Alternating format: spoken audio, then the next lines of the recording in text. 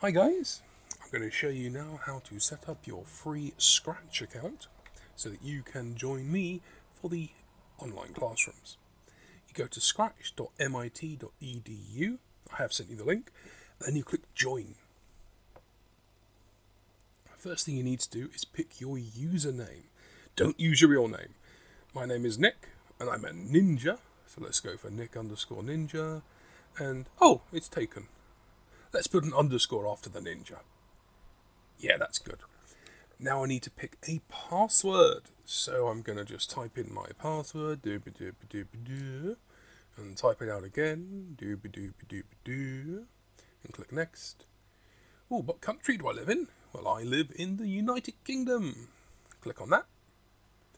And yeah, I'll let Windows save my password for me. Click next. Now, when was I born? I'm born in June, and I'm getting older, so 1986. Next. I am a man. Next. And what's my email? So here I'm going to put my email address in so that Scratch can send me emails, and I can also then later maybe publish the things I make on Scratch for other people to have a go with. Just tapping in my email address now.